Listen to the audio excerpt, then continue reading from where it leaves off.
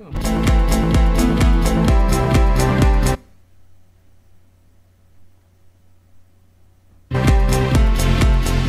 this is the first video we're doing on searching for a laptop that's really cheap.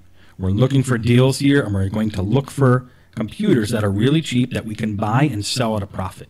So, first place we're going to look is Craigslist. Just go to Craigslist for your city. Go to computers for sale, and let's just start looking through.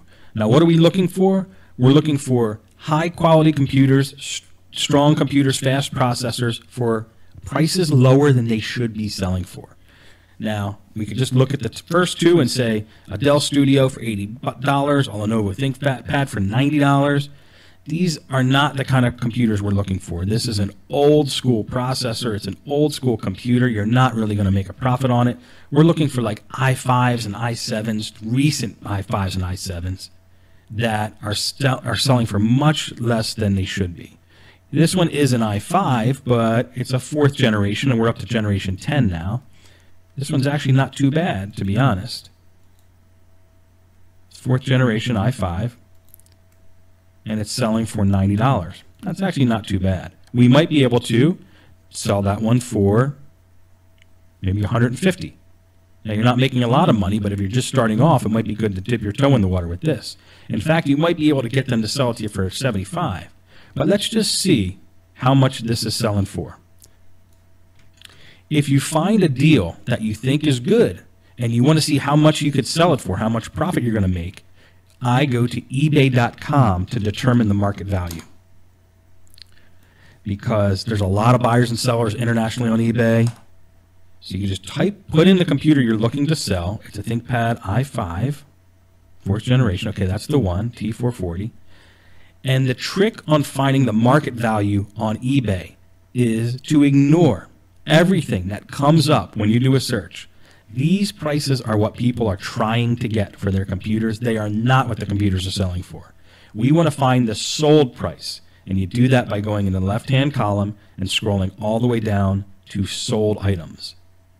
This is the real market value of the computer. This is what they're actually selling for. I could care less what people want to get for their computer. What I care about are what people are actually paying for the computer. Now, this one's probably parts because it's no hard drive, so we're not going to count that one.